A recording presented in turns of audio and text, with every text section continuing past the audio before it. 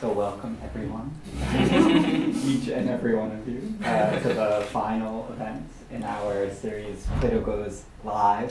Final Live? Already? I don't think you're the only person who feels that way. So tonight we have a great show for you. This is the third in our 3 Plato's in the Arts events, focusing on the Republic and the moving image. We'll hear first from our very own Matthias Hurst. We'll then hear from Shai Biderman, who's joining us from Tel Aviv University and Beit Berl College in Israel. And then I will briefly make a kind of closing presentation, and then we'll move into a more informal conversation on the theme of the Republic and the moving image. So what it means to think together Plato's thinking in the Republic, but especially his thinking about poetic reproduction in Book 10 of the Republic with cinematic art practice, and a special focus perhaps on the form of documentary. So that's our theme for tonight, and Matthias.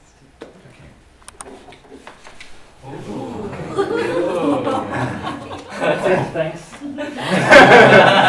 So, there are so many things that could be said, and of course my dear colleagues will explore all kinds of exciting stuff regarding the Republic and the moving image. The most obvious relation between Plato's Republic and the moving image or motion picture or film, of course, is the cave allegory, right? Because this idea, this image of people sitting in this dark cave, chained to a wall, facing the wall on the other side, in which the flicking shadows are being shown. And look at that! The source of it all is the light source. Behind that back, that's the cinema. So it seems to me, not only to me, it has become sort of a topos in film theory, film history, that Plato was sort of the inventor of cinema, or the first theorist of cinema. But what he describes, of course, is not the cinema, but the human condition.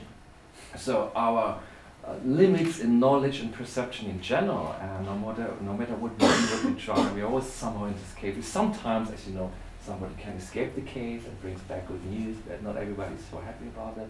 But that's sort of the default situation, the normal standard situation of our perception, of our way of understanding, seeing, trying to know the world, sitting just in the cave and not seeing the real thing, but just appearances and semblances or even of just shadows, figures, kind of.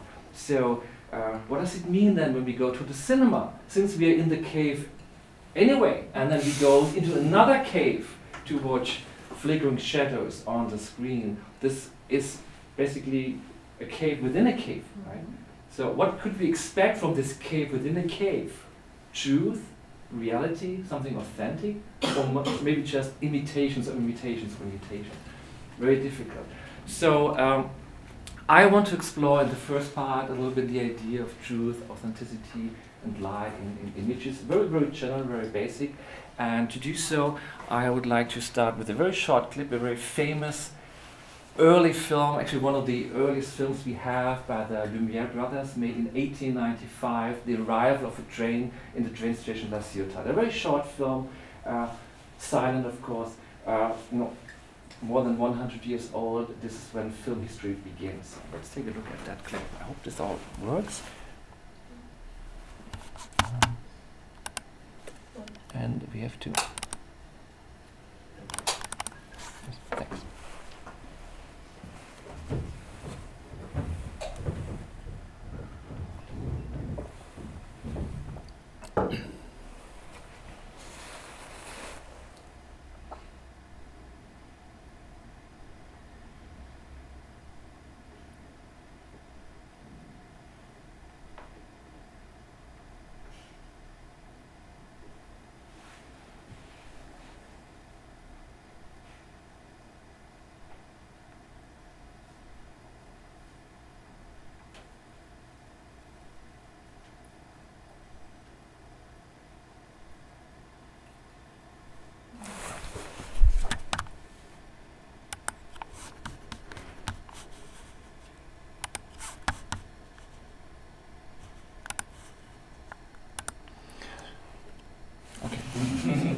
So this is a kind of an example for early film, and it is said it's one of these histories, these tales, legends maybe of film history, that when people for the first time saw the script, they were actually afraid that they would be run over by a train. So early film spectators could not really see the difference between the representation and the real train. I don't know if this story is true, but I mean that's our topic tonight, right?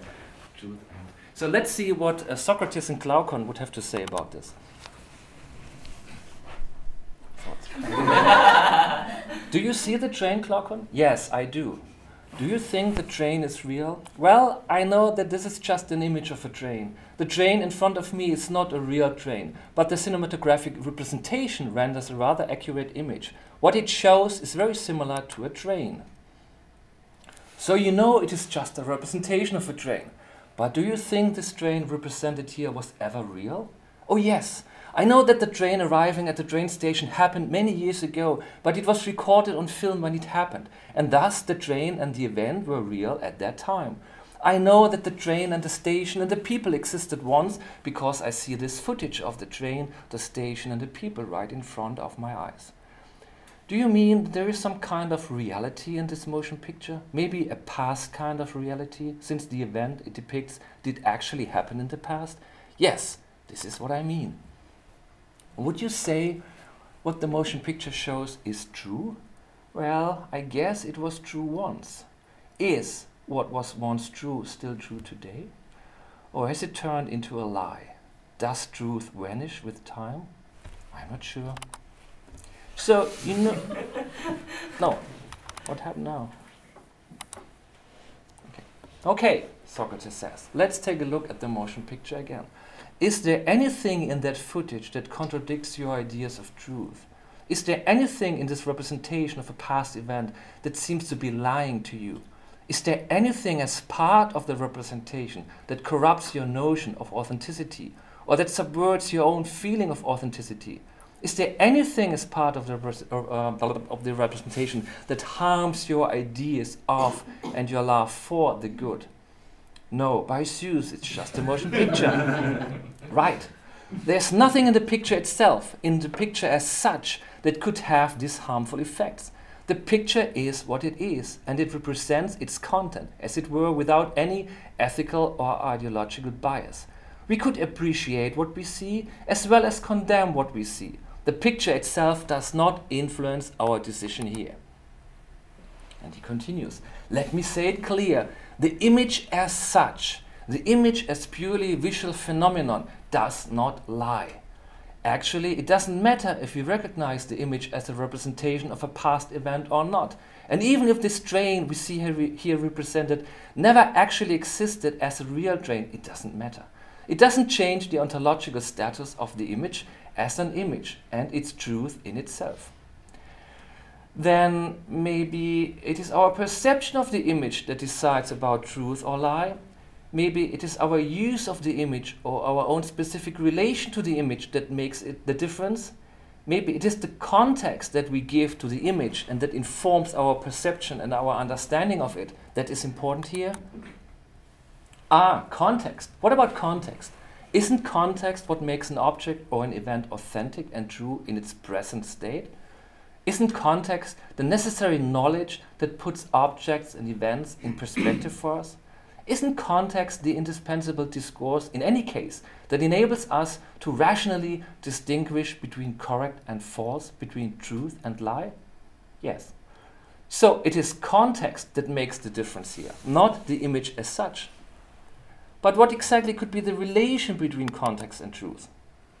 Truth, if at all, exists only in the very moment and for the very moment an event happens.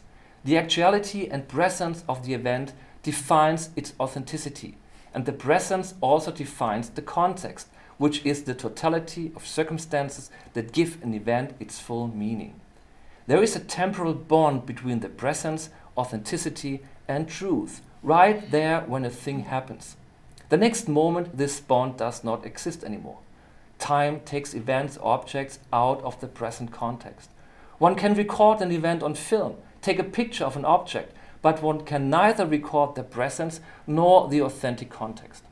every form of recollection or representation encapsulates the event in question and isolates it from the original, the true present context, in order for a new and different context to be created or constructed each time we have this recollection or receive or behold the representation of the original event. Indeed, it is necessary to create or construct new context for the representation of the event, a new presence, as it were, since the original context is gone and lost in time, or sometimes even totally unknown or incomprehensible to us. This act of repeatedly creating a new context is what we call reception.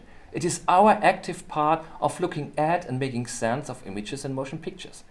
Does the lack of one presence and one authentic context mean that there is a lack of truth in the representation? Maybe yes. This would imply that any representation, any image is a lie, because we usually perceive them out of their original authentic context. But then it is not the image or motion picture itself that lacks truth or truthfulness, but our reception, our use of it.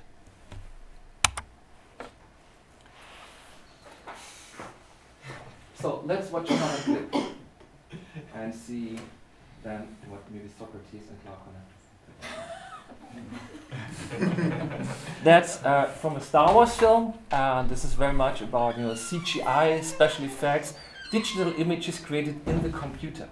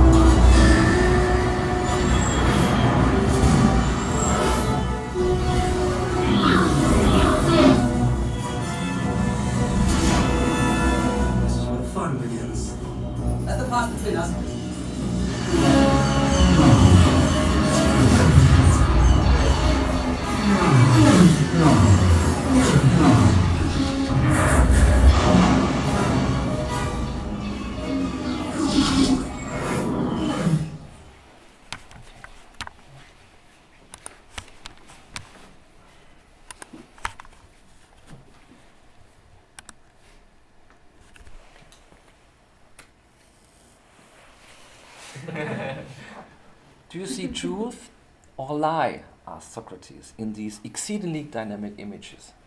Oh, I don't know, I feel dizzy. Let me put it another way. Do you think this space battle is real, Glaucon? No, Socrates, it is certainly not real. It is fiction.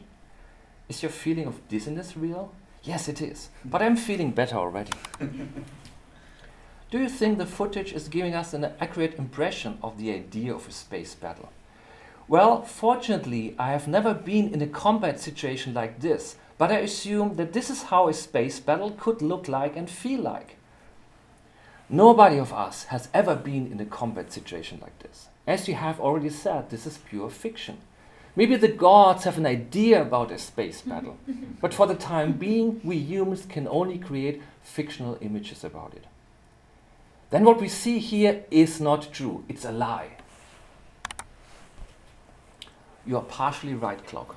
What we see is not true in the ontological sense, but it doesn't mean that we perceive a lie. What the images show is not true, because they show something that is not and never has been real.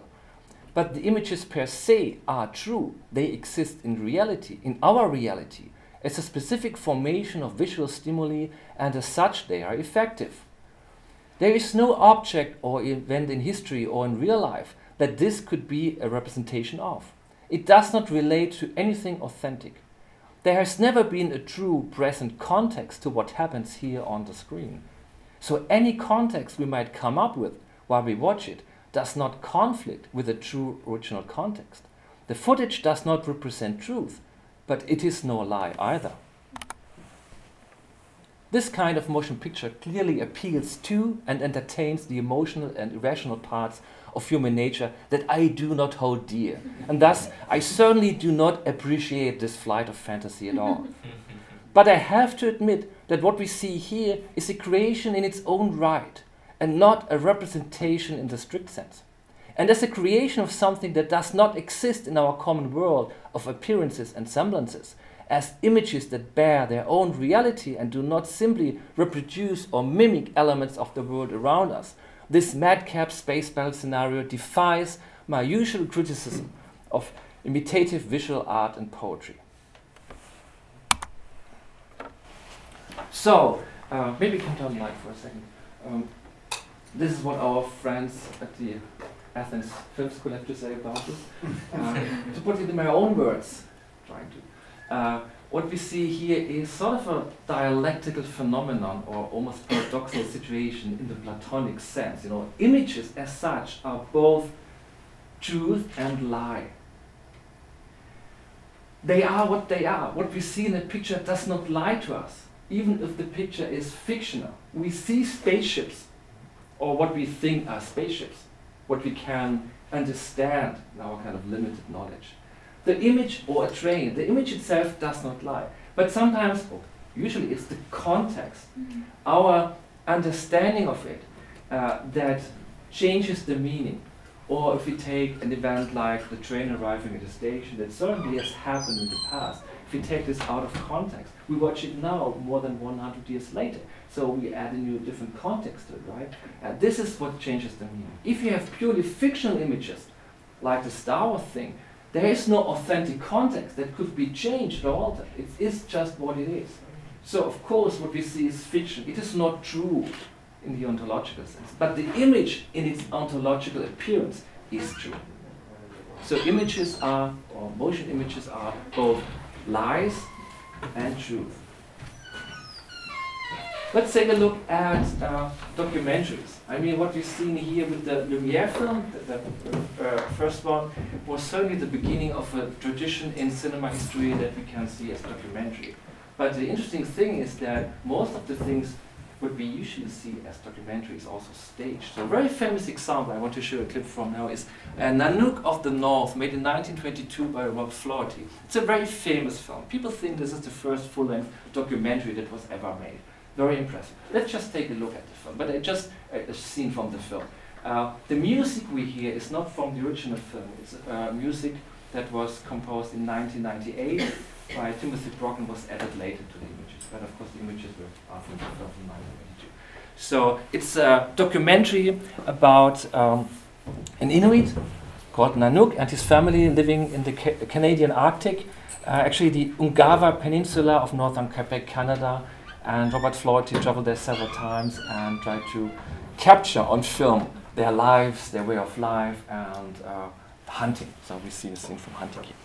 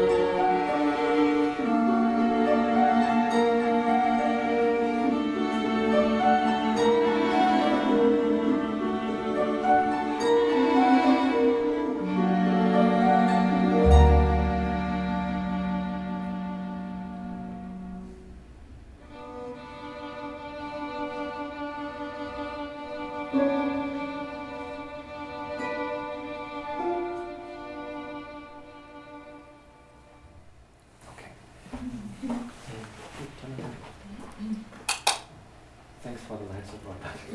So I know the suspense is just beginning, but we have to interrupt anyway. So as I said, a very famous classical film, famous documentary, the mother of all documentaries, as it were. Only most of the scenes are staged. Nanook even isn't called Nanook.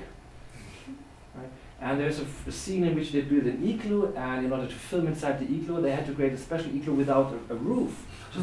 So a lot of stuff, and there's a scene in which he tries to catch a fish or something, and it's staged. So we have a clash of interesting concepts here. We see something that we perceive as a documentary, and that we understand it's a documentary, but and somehow it is a documentary, right? Because there are some real elements here, but at the same time it is staged. It's a world created for the purpose of being a documentary. So again, here we have a clash of different principles, and later we hear a bit more about that. That what actually is it that the documentary captures? Is there something to be captured at all? Something that is without any influence, without any kind of manipulation, as it were, recreates the feeling of something totally authentic? So where's the truth here? Again, to a certain degree, these images are lying to us, but on a different level, and we see what we see. I mean, also, I mentioned the musical score before, because this musical score gives us another context that was not part of the original event. Obviously not, right? But the music somehow kind of manipulates our feelings. There's tension building, there's this calmness, right? All kind of adds up to give us a specific idea of what we're supposed to see here. And if you just think about these numerous scenes when he's in his boat, of course there was a camera there, right? They changed the camera perspective. It's not an authentic hunt for walrus. It's staged. I want to show a bit longer clip from another documentary, which is very interesting because it is about film. Right? It's called Forgotten Silver. It's made by Peter Jackson in 1995, and it's about the famous film pioneer Colin McKenzie, and who was almost forgotten. So thanks to this film, a tale was saved and not lost.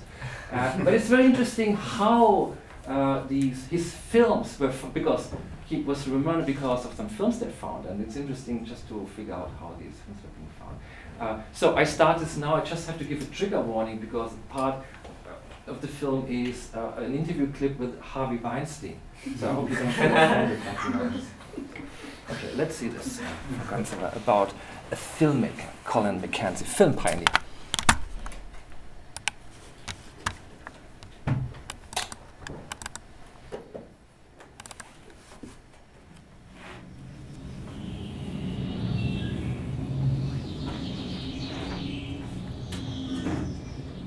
I'm in a small town called Buckaroo Bay in New Zealand. Behind me is the house of an elderly lady called Hannah McKenzie. I've known Hannah all my life. She's a very close friend of my parents who live just 4 doors away. In fact, I remember coming to Auntie Hannah's gardens, as we call her, when I was about 7 years old and playing in these trees over here. I didn't know a lot about Hannah McKenzie back then. I knew that she was a widow. Her husband had died many years before I was born. About a year ago, I had a call from my mother. She said I should drop in on Auntie Hannah sometime because she was wondering if I'd be interested in a lot of old films that she had stored in a shed at the bottom of her garden. I wasn't expecting much. Hannah described them as a lot of old home movies that her husband Colin had taken.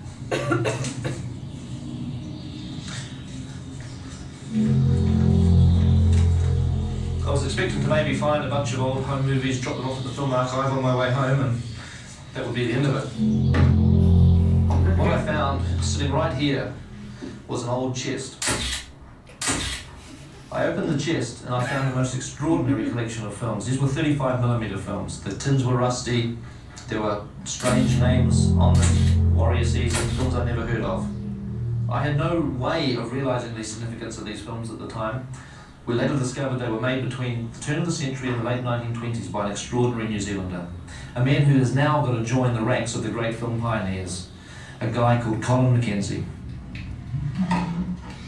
At the archive we get a lot of film coming in. It's family parades, babies on lawns, It's very interesting historically, just on dress, fashion and things like this, but Colin Mackenzie's collection, on the other hand, is something totally unique. He's got a nice sort of move on there, hasn't he? I got a call from Peter and he wanted to know if I knew anything at all about Colin Mackenzie. And I have to say I didn't know very much. The name wasn't totally unknown to me. I'd come across it in a couple of journals and a couple of old papers, but there was very little solid information to relate to him. Certainly there were no films that were attributed to him. We were very lucky to get the film in when we did. It was starting to deteriorate quite badly, some of the reels, and I think within 5 years, if it hadn't been found, it would have disappeared forever. Imagine if a film like Citizen Kane was to suddenly come out of the blue. Really, the discovery of this collection was that exciting and that intriguing. It's a treasure trove of films that are of major historic importance, not just for New Zealand, but worldwide. This New Zealand filmmaker is going to rank, with the greats like D.W. Griffith, and I think in some ways infinitely better. I've got to confess, Colin Mackenzie was just a name I read somewhere in a book, in a history book, and he didn't have a lot of impact to me until this great discovery of all of his films and the historical research that's gone with it, and now I am just flabbergasted. This is just the greatest film discovery of the last 50 years. Here was this unknown genius who died in obscurity and who now belongs, in the pantheon of great cinema artists and innovators.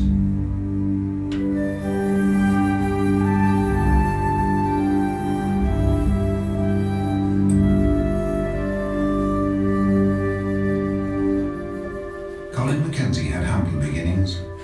He was born on the 7th of February 1888 in the tiny South Island farming community of Geraldine. His father, John Mackenzie, arrived in New Zealand in 1879. With typical Scottish pragmatism, he built his home and farm the hard way. John's young wife, Ellen, found country life difficult, but she took pride in her sons, Colin and Brooke. Colin, the elder of the two, was studious and introverted, the opposite of his brother. Yet the boys enjoyed a close bond. From sun-up to sundown, they worked the land with their father, in whose footsteps they were expected to follow. Colin, however, showed no aptitude for farming. His interests lay elsewhere. The boy's uncle, Albert Drury, owned a successful bicycle shop in Timaru. It was there, in the workshop, that Colin discovered his passion for mechanical invention. Young Colin would often stay weekends tinkering with tools and spare parts. The boy's imagination needed an outlet. In the spring of 1900, he found it. The travelling picture show had come to town.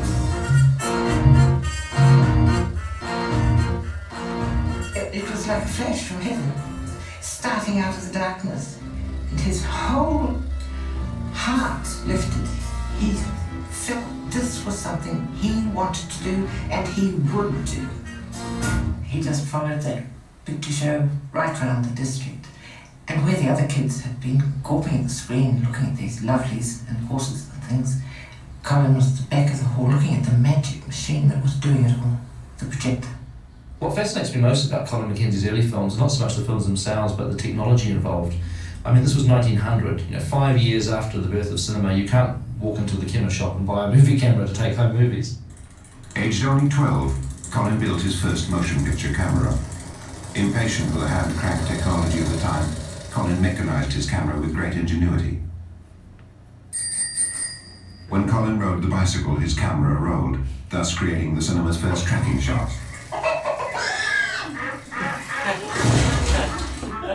Colin's later attempt to mechanize a home-built projector leapt way beyond pedal power.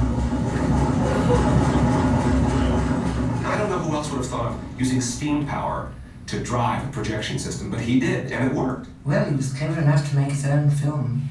He got flax leaves from down the swamp at the back of the farm. He boiled them, turned that into cellulose nitrate, and then he had to find something for the emulsion. He found eggs. Not eggs, egg whites. He used the egg albumin process, which they used in the 19th century for making materials photosensitive. He adapted that, though, to use for moving images. Trouble was that it took 12 eggs to make 1 minute a film. That's all right, as long as he was making short films. Colin was caught red-handed. The precocious boy had been planning the world's first feature-length film. Colin was found, flew into a rage. This was an affront to his dignity. He ranted and he raved, and he smashed up all of Colin's gear. Everything was destroyed. Everything, all his gear, except the camera, which his clever mother had hidden. Living less than 50 miles from the Mackenzie farm was someone who, like Colin, nursed extravagant dreams of invention. His name was Richard Pierce. In the early years of this century, Pierce constructed a crude flying machine and made several attempts to get airborne. Pierce's exploits have always been the subject of conjecture and legend. Some writers believe he flew before the Wright brothers, but no reliable proof has existed that he even got off the ground. Until now. Found among the films in the Colin Mackenzie collection was an astounding cinematic record. Seen here publicly for the first time is a piece of film currently being examined by the Smithsonian Institute, a fragment of celluloid that will forever rewrite aviation history. Minutes before takeoff, Colin positioned his camera above a wagon and waited.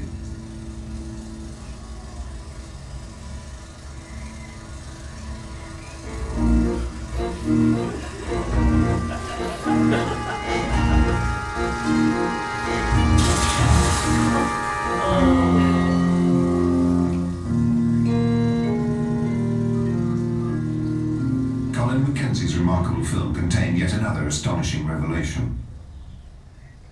The man on the left has a newspaper in his pocket. Digital enhancement allows us to look closer.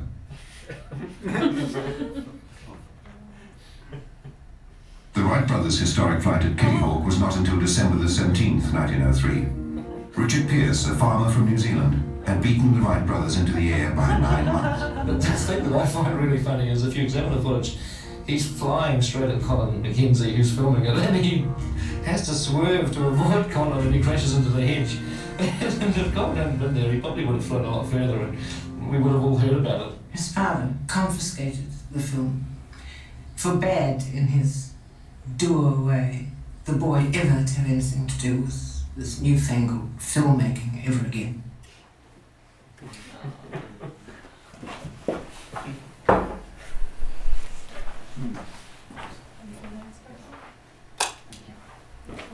So, a remarkable man, inventor, film pioneer. Anybody ever heard about Colin Mackenzie? No. No? So, this is no documentary. This is what they call a mockumentary. It looks like a documentary, it feels like a documentary, it uses strategies of a documentary, but it's not true.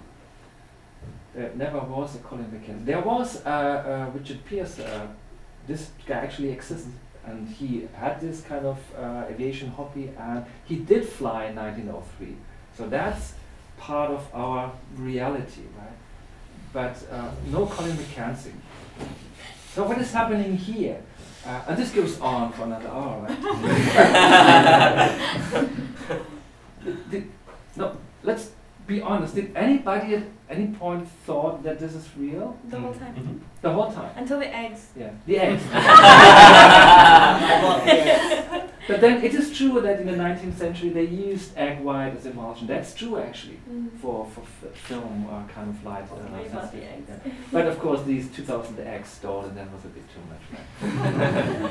But also the camera on the bicycle. Anyway, so what happens here? The film imitates structures that we do know from documentaries. You know, these old films that are scratched, the still photographs, the interview clips with famous people, and of course Harvey Weinstein, that's the real one, Leonard Maltin, the real one, right? Later there are some other real people commenting on Colin Mackenzie. So it creates this feeling of authenticity because it looks so much like something we knew from other documentaries. It seems it's speaking the language of documentary, which is, or which has become a convention. Right? So this film creates, as it were, its own context, in which images are embedded. Also, some of the photographies, of course, they were real kids from the time. Some of the stuff, of course, the flight that was restaged and then changed so it looks old and scratched. But the photographies that we saw of the family were real family photographies of the co-producer of the film. So they were kind of authentic, but of course not part of Mackenzie's family, because this family never existed. So what I'm trying to say here is that we are learned to believe this is real because we see strategies of film narration, the voice-over, interview clips, still photographies, that we know from specific contexts that imitate documentary. But this film, and actually every film, every documentary too, create their own universe somehow. Right? They create their own reality. And in the end, maybe we never really know. I mean, if you see another documentary about another filmmaker and they would leave out the eggs, maybe we would start to believe that. I mean, it could very well be that because we never heard about this Colin McKenzie that he still was there, right? And because they've never seen or found his films, now they've discovered them. So now we have to rewrite history. Could be possible, right? So again, our ideas of truth, reality, and fiction and lie are a little bit confused here, right? A little bit disturbed here. I have another clip, but maybe I'll leave that out so that my colleagues can also talk, and maybe then in the end there might be some questions. So I would stop here and just try to conclude that the ideas of truth and lie in film and the moving image are a bit complicated. It seems as if we can see lies everywhere. I mean, we are living in a world of appearances. We are, according to Plato, we certainly never have the access to the real thing, right? The ideas, only if we step out the cave. But if you're sitting in a cave and watching images, there's no chance to understand reality, to see the truth. On the other hand, there is an inherent truth to all these images. An image is an image. It is what it is. Right? And only the context we apply to it, or our situation of perception, our understanding of it, what we bring to the images, what we read out of the conventions of filmic storytelling, that is what could create something that is authentic or not authentic. Fiction, it is all. Thanks for your time. Thank you very much, Matthias. I really, I meant it when I said that I really can't stop that, because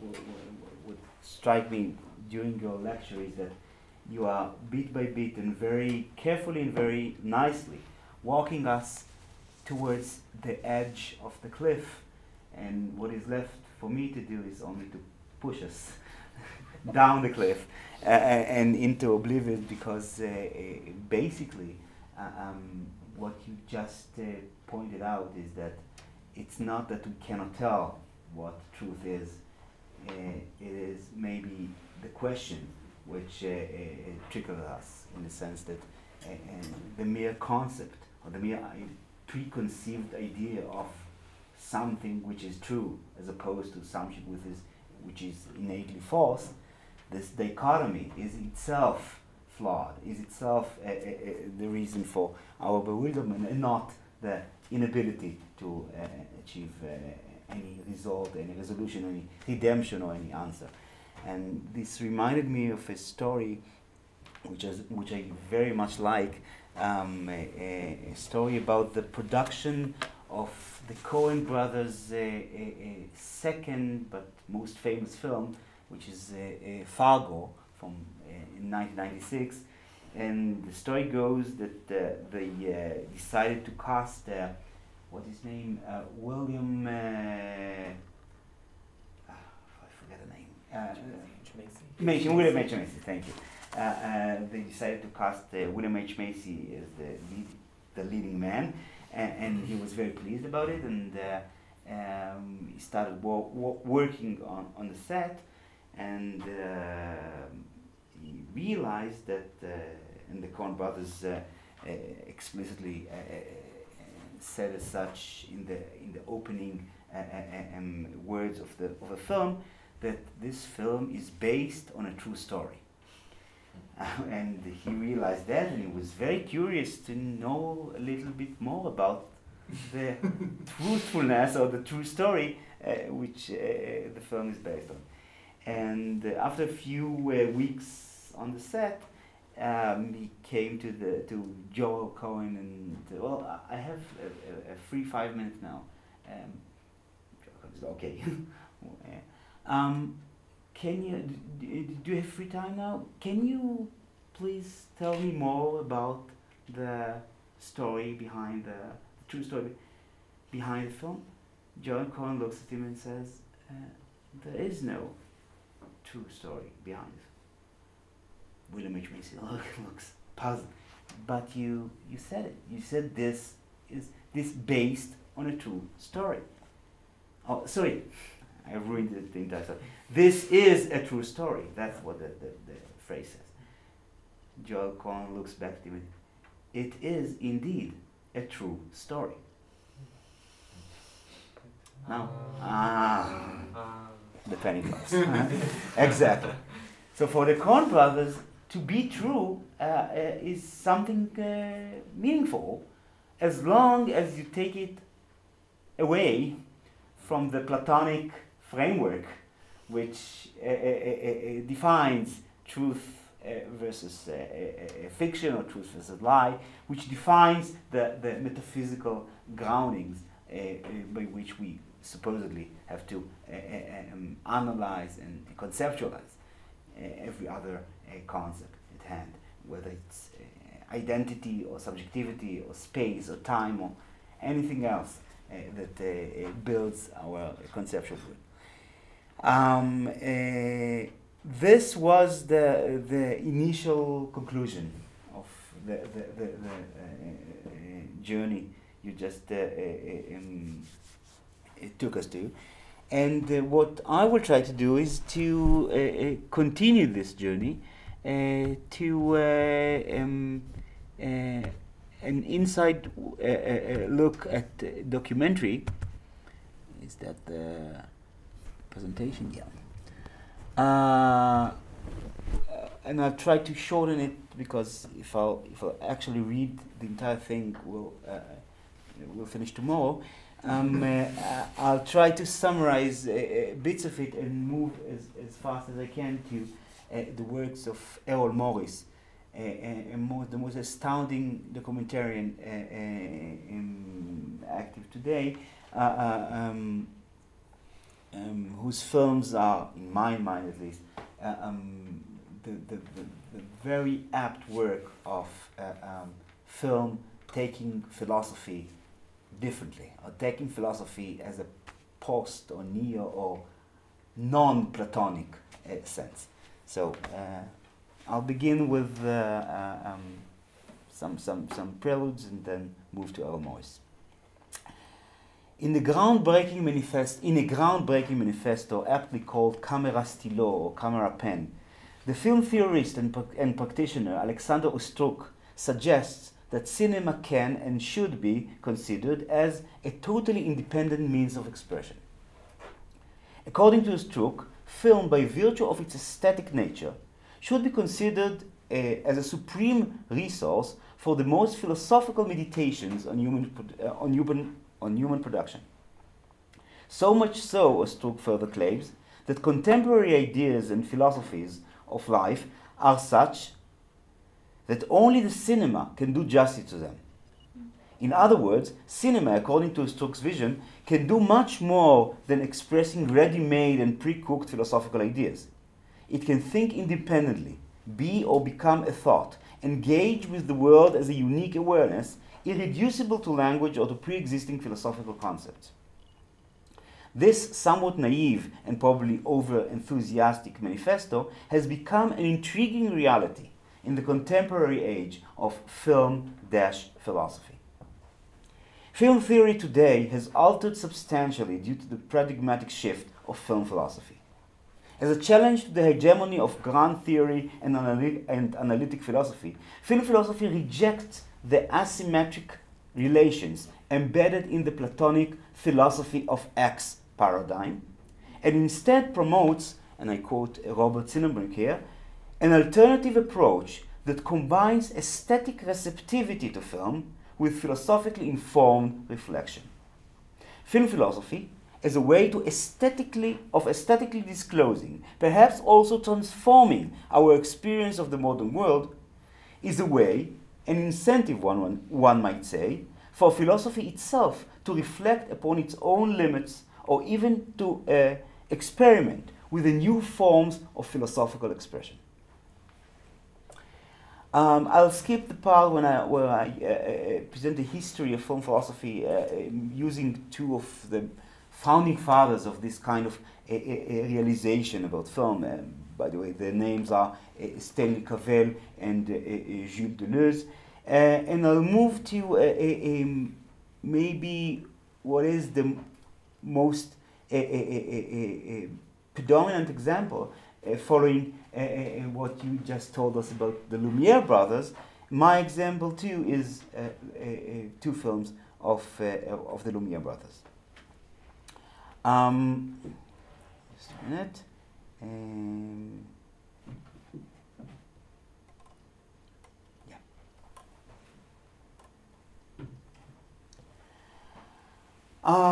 I take, much like Matthias before, I take the documentary genre, or the documentary films, as the ultimate test case for examining the new kind of philosophy, the new kind of cinematically enhanced or cinematically induced philosophy. And when it comes to documentary, I have to first, and that's the habit of traditional philosophy, I have first to define what documentary is, what this genre is all about. So far, the search for the definition of documentary has yielded two complementary approaches. One, the documentary as non-fiction approach, according to which the answer to the what is documentary question will be found within the fiction-non-fiction dichotomy. And two, the documentary as traces of the real approach, according to which the answer to the what is documentary question will be found within other dichotomies which correlate with concepts like truth, reality, and representation. From here on, I will focus on the documentary as non-fiction approach in order to flesh out both the inconsistencies within any definition of documentary, but also the troublesome nature of the Platonic method of questioning which innately abides these very dichotomies. Traces of this approach can already be found in the early days of cinema, namely in two of the Lumiere brothers' most famous overtures, Workers Leaving the Factory, which we just saw, and The Gardener, both from 1895. In The Workers we see, as the title so aptly proclaims, a group of workers leaving a factory in the end of a day's work. In The Gardener, by contrast, we engage a narrative. A gardener is busy with his daily work, failing to notice a rascal who steps on his hose, thus stopping the stream of water from watering the garden beds. When the gardener finally notices the hoax, it's already too late to prevent the inevitable.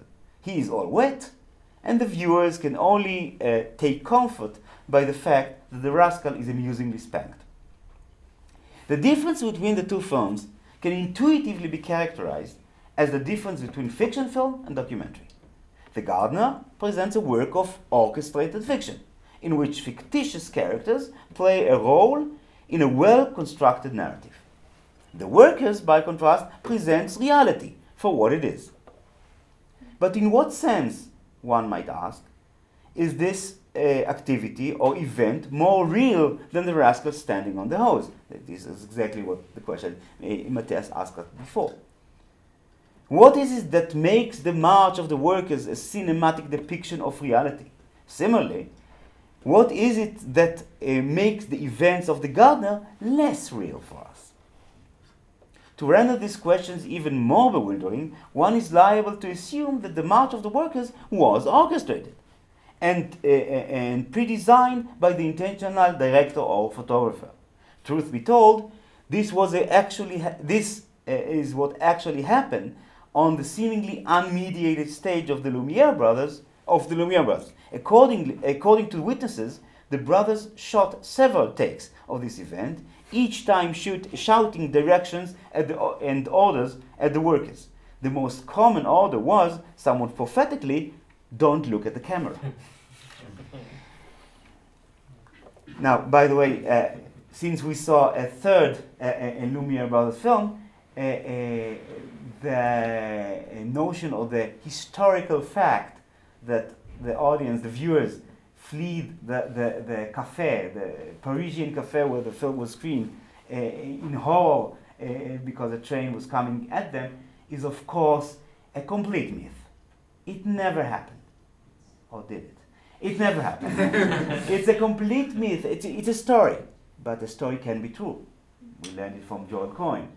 And since the entire Western philosophy is based on another myth, another story, the story of the cave, then maybe we should re-examine and re-evaluate the truthfulness of stories and basically the nature, the concept of a story as opposed to what? I've mentioned two films of the Lumiere brothers in order to flesh out the inconsistencies of the documentary as a non-fiction approach and of the Platonic means of conceptualizing at that. Once raising the question, what is documentary, we immediately propose a Platonic answer. Documentary is such and such, which we then maintain despite strong evidence to the contrary. Why do we do that? The answer stares us in our faces, so to speak. The cinematic events presented in the workers are intertwined with our preconceptions about the nature of reality. The cinematic events in the gardener, by contrast, are intertwined with another preconceived concept, namely that of fiction. In other words, the presupposed ontological difference begs the cinematic classification. Accordingly, the attempt to define documentary as non-fiction fails, as it rests within the comfort by which we apply a preconceived ontology on a cinematic possibility we call documentary. And that's the entire story in a nutshell. The entire story which led philosophers to first to re-examine film, the nature of film, the definitions of film via the history of film, and then to realize that their examination is mute, is destined to be flawed, because the philosophical tools are tainted to begin with. And it is cinema, of all things, and documentary as a specifically philosophically attuned genre, which led them to realize how flawed the philosophical tools were or are or were to begin with. And with this, I'll skip all these quotes by philosophers and film theorists who support this conclusion, and move straightly to the works of Errol Morris. Errol Morris, who is an American philosopher turned private investigator turned superb documentarian. That's his biography in a nutshell. And I will examine a few slides, a few instances of from his films in order to show you how cinema does that to philosophy, how cinema exposes the flawed dichotomy which underlines the philosophical practice since the days of Plato. Errol Morris is highly appreciated in the documentary scene as an author of many masterpieces, including Vernon, Florida from '81, The Thin Blue Line from '88, and Mr. Death from '99. Despite the unique documentary achievements of these films, I will chisel them the embedded relations between documentary and film philosophy or philosophy from two of his more recent films. The Fog of War, 11 Lessons from the Life of Robert S. McNamara from 2003, and The Unknown Known from 2013. The two films respectively present the political and ethical biographies of McNamara, Secretary of Defense under Kennedy and Johnson in 61 to 68, and Donald Rumsfeld, who served in the same capacity under Ford and then under George W. Bush. The schematic similarity between the two politicians is obvious. Both were powerful individuals who played key role in major crises in recent American history. McNamara was active during the Cuban Missile Crisis and the Kennedy assassination and was among those responsible for the Vietnam War. Rumsfeld was a Nixon loyalist and President Bush's right-hand man on September 11 and subsequently one of the chief architects of the Al-Qaeda Iraq nexus.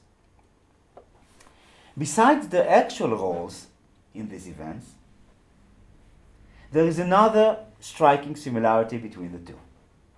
Both politicians have a story to tell. Their own perspective of these events, their way of retelling history, justifying their actions, explaining their decisions, or portraying their worldviews, if you wish, and ultimately recreating reality in the image of their justificatory systems. Both share these generously with Morris and present the present absentee in his films, who interviews them through an apparatus of his own invention, which he calls the interrotron. And this basically is the interrotron. A system of cameras and mirrors, the interrotron enables interviewer and interviewee to stare directly both at the camera and at each other. The interrotron enables the interviewee and the interviewer alike to merge with the camera, which in turn merges with the spectator's gaze when it becomes a projector.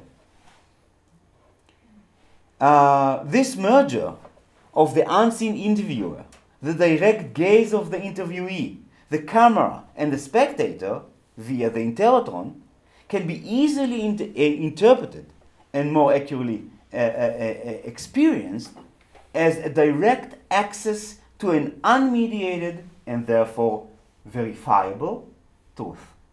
Once everybody is looking at everybody else at the same time, it creates, in our experience, in our conceptual world, it creates like a singular point, which is like the epitome of truth.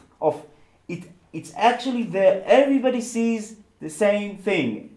Therefore, it's verifiable as truth. The interrotron is by far a wonderful device, which extends the philosophical capacities of cinematic apparatus. These two pictures are taken via the interrotron. However, and though using the interrotron profoundly and profusely, Morris does not give up on the traditional tools of his practice. For instance, the selection of different shot types or the proportionality of frame design. In terms of shot types, Morris often switches between various degrees of close-ups. In terms of frame design, he positions his characters in various points across the frame. At times on the left half of the frame, at times on the right, at times on the bottom, at times, in the case of McNamara, all over the frame, in a somewhat horrific and horrifying extreme close-up. Have a look at this. He can show you Rumsfeld like this, like this, like this, and like this. Like Rumsfeld moves within a framed reality. And he looks at us all the time, but always from a different angle, in a different way, but not because he looks through the interrotron, and it's the same singular point in space, the same truthful point within our conceptual world.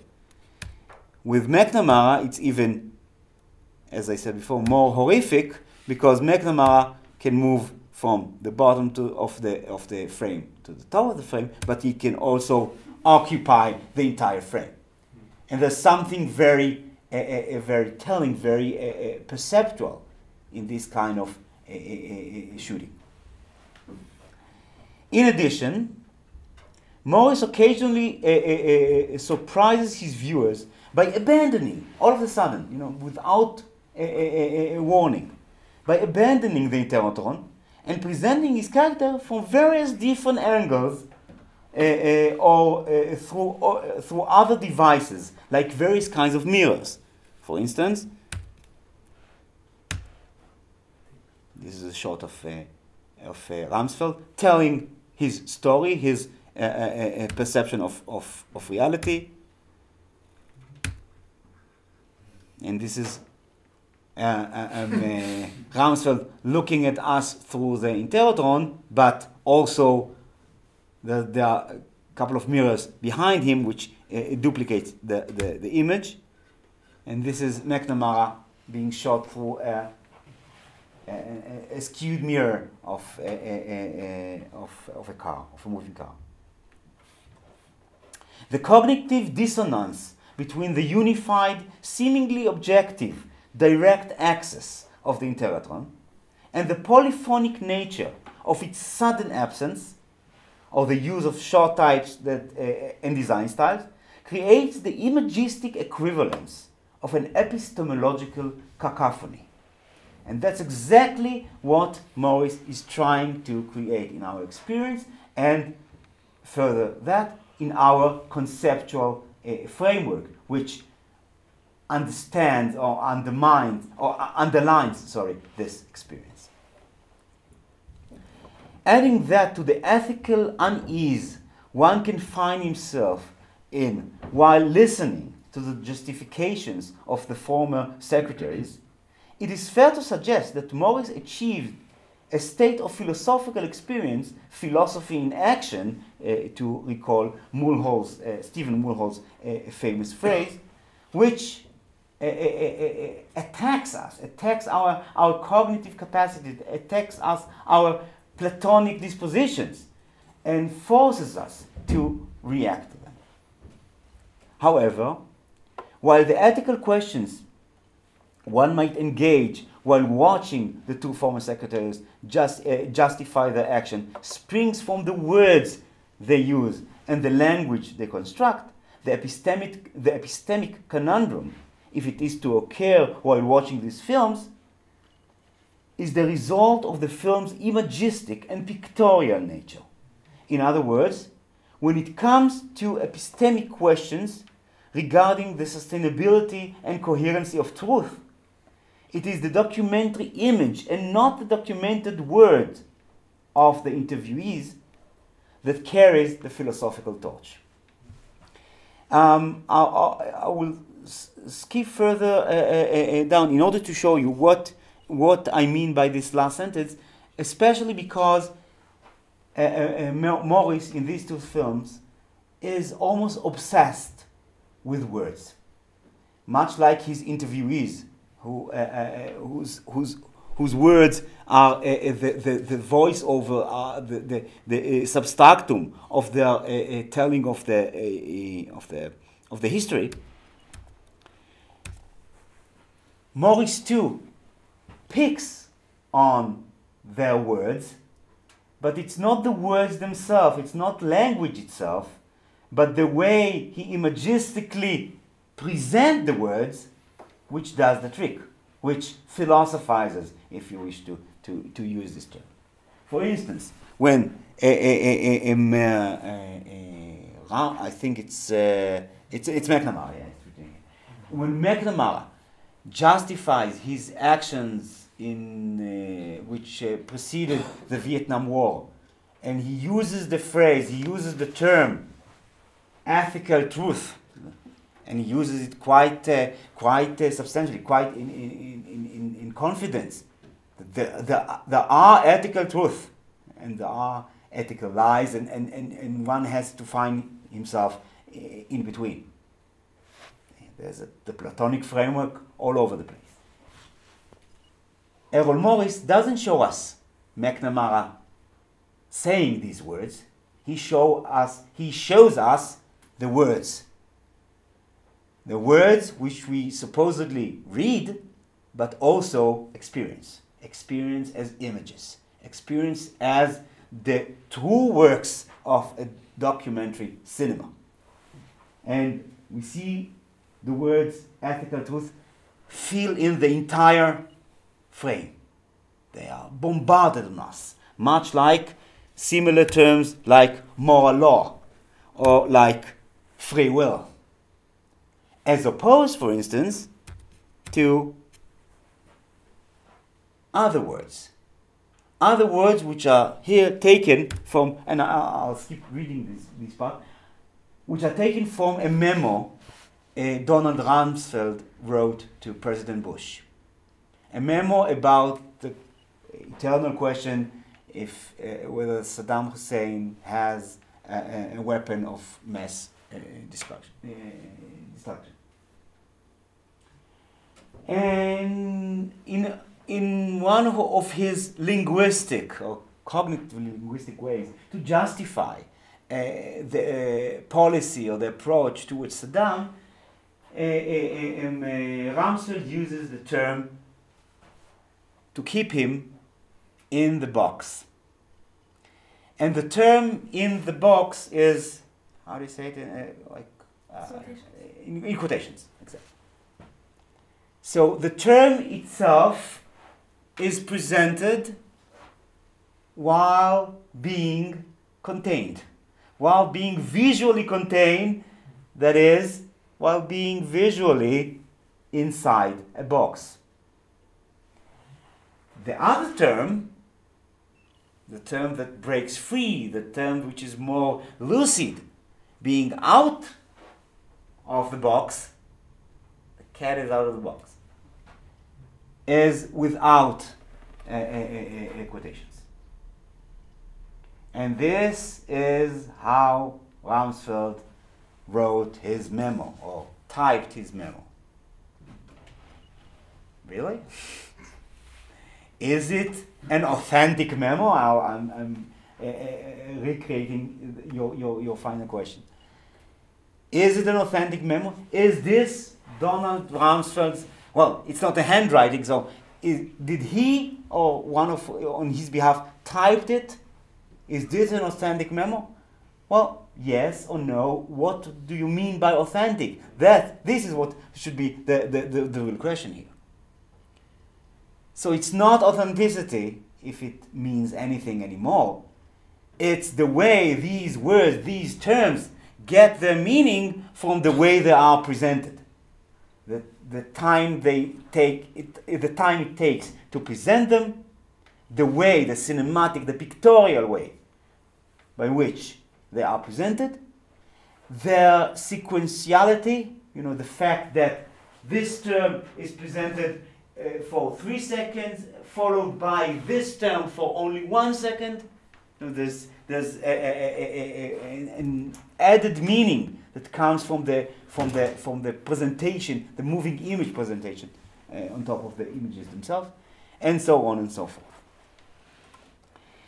And this is only brief examples of the way Errol Morris. It would be wrong to say that he plays with words. He plays with images. They happen to be images of words, but not just words. Images of concepts. Images of concepts put into words to create an ideology, to create a story, to create perspective. Perspective of facts, perspective of truth, perspective of what really happened, and how I am not to be blamed for what happened. Yes, if I'm McNamara or Ramsfeld. Other examples include further techniques when he abandons the interviewees, abandons the interrotron, and obsessively focuses on the words, on putting them, arranging them, rearranging them, cutting them into separate words, in order, if only to show us what Ludwig Wittgenstein knew best, that, you know, all the problems of philosophy are actually problems of language. You solve the language, you solve the philosophical problems. Of course, things that you cannot talk about, you have to be silent about them. Have you ever tried to be silent about something?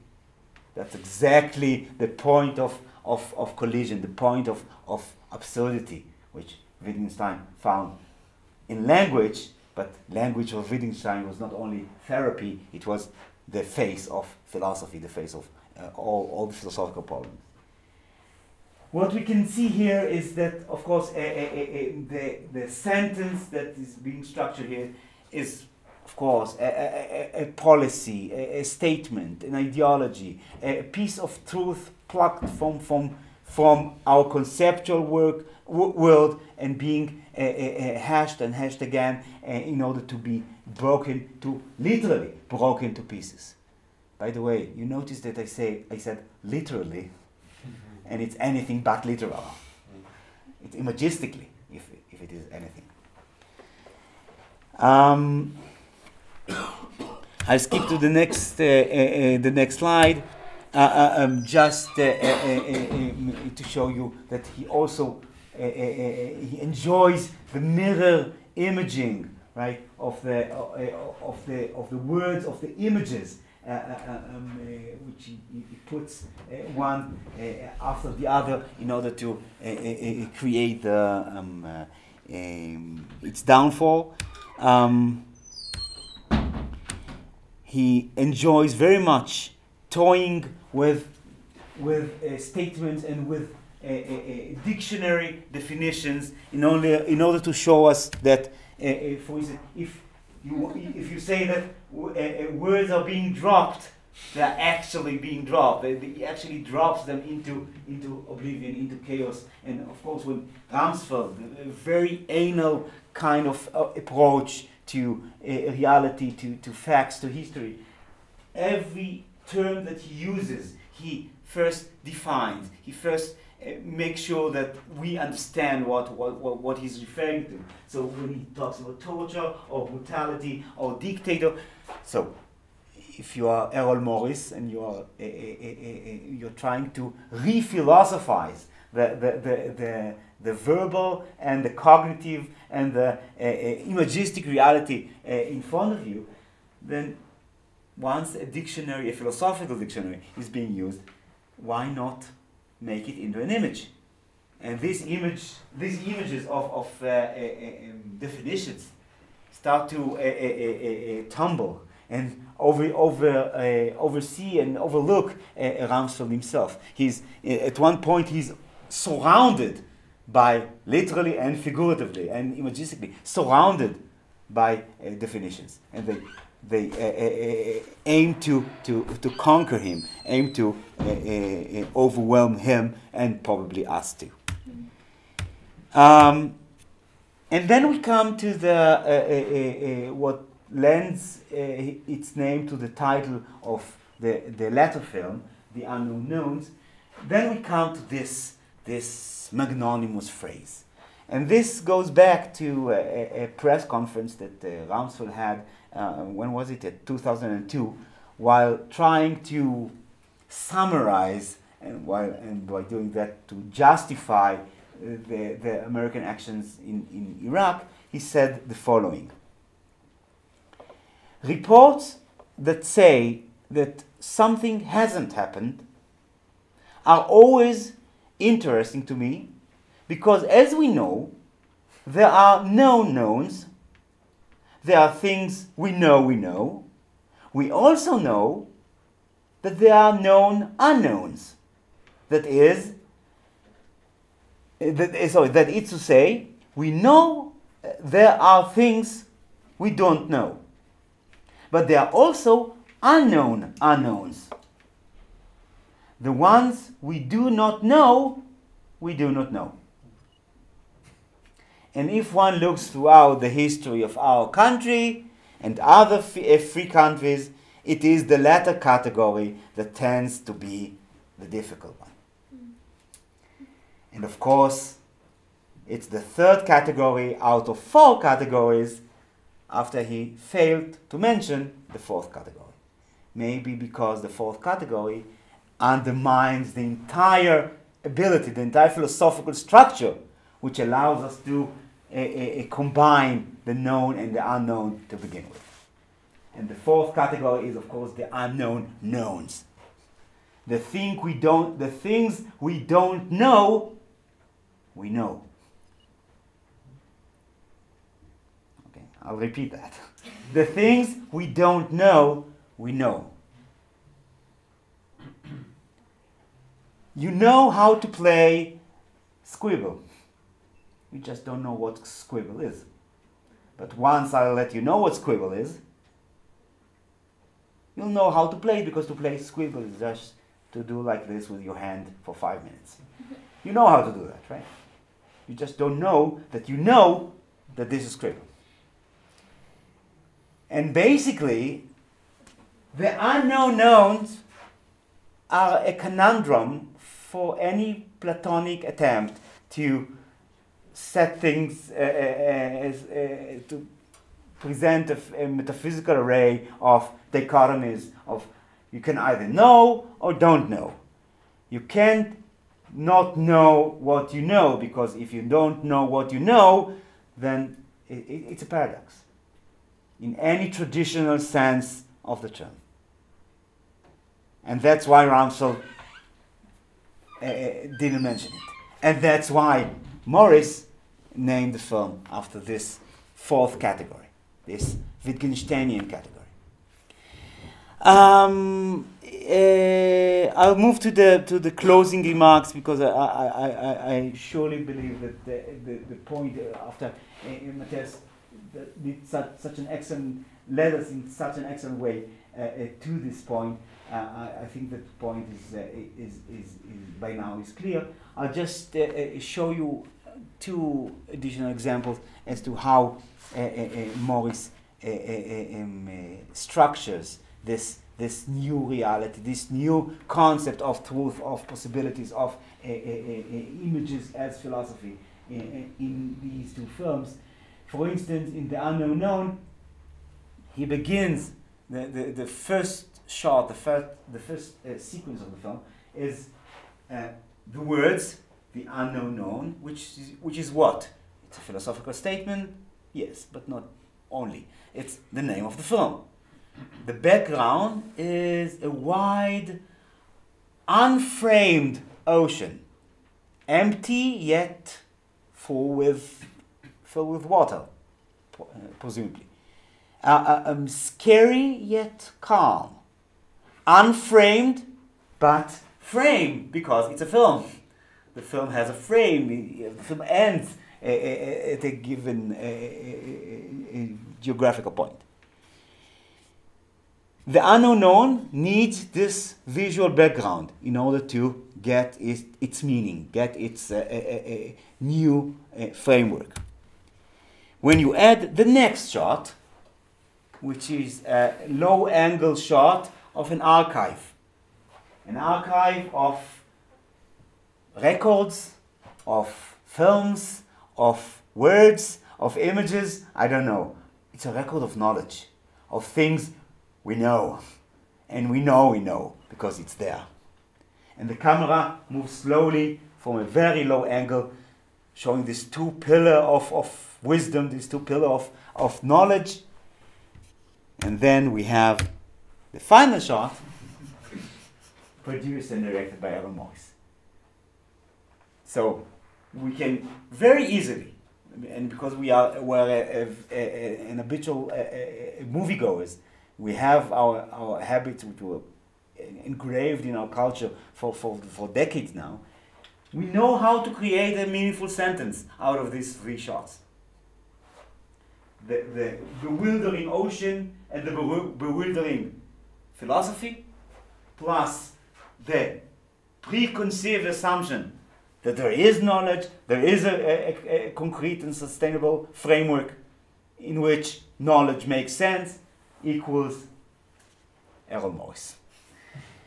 Another such example, okay, I'll skip this, which is pretty much another one. Another nice example with which I'll finish this brief presentation is he does the same with images of subjects. And while Ramsfeld mentions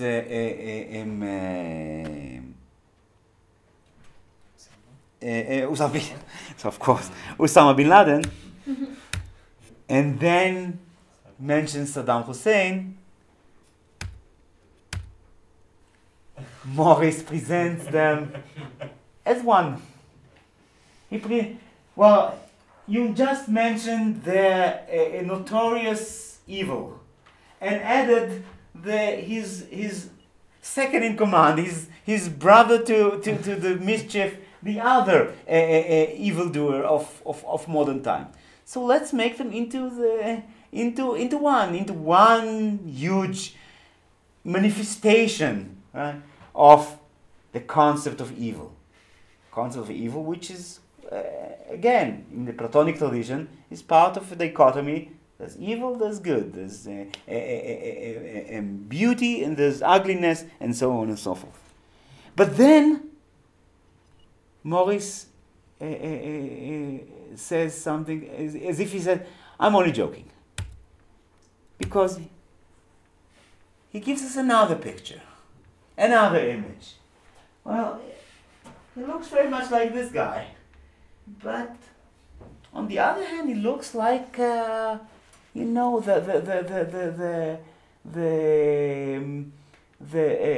clerk from the municipal office I just visited the other day. He looks very friendly. Look, he's smiling. He looks like a regular, ordinary man. But then, of course, he's not.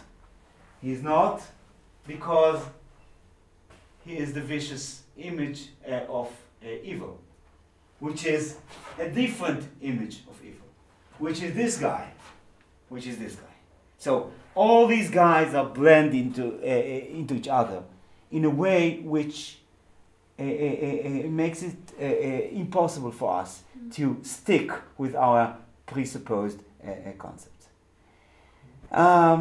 This, in a nutshell, was the way by which Errol Morris takes on the conclusion from Matthias' presentation, and makes the documentary genre, or documentary film, and film at large, because it was the great Bill Nichols, a film theoretician, who said every fiction is documentary, and every documentary is fiction. And Morris gives us a very thorough example as to how these things really are. Thank you. So it's this bottom line here. It is not the image or the motion picture itself that lacks truth or truthfulness, but our reception, our use of it. And so the substance of my thoughts on the Republic and the Moving Image in response to what we've heard about the truth of the image as such, as opposed to the image as a representation, is just to say that in Republic, Book 10, there's the famous text, which happens at 601D to 602B, if you want to look it up, where we have the three levels of being, and that what we think we know about what Plato has to say about truth and representation in poetic creation is the imitation of an imitation analysis, where you have the form that was created by God,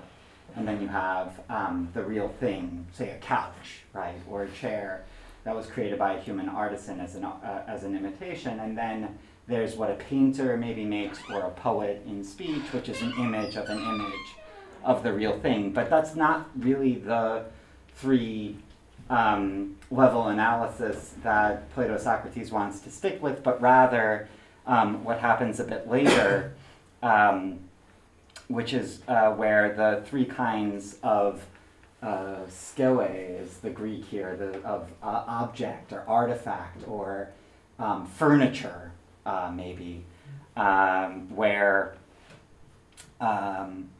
it's no longer a divine artisan, but rather a human maker and a user of the object, and then the one who has neither the knowledge of the object, say a flute, but or of its use.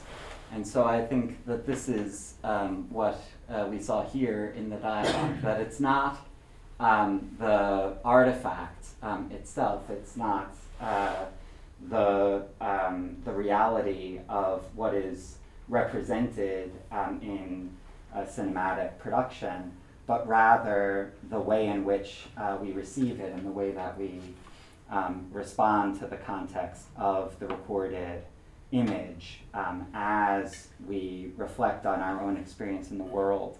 That is the proper place for analysis. So I guess I just wanted to return to that suggestion and to open it up if anyone had a question, and then to our colleagues here to reflect on what positively that means for the truth of the object.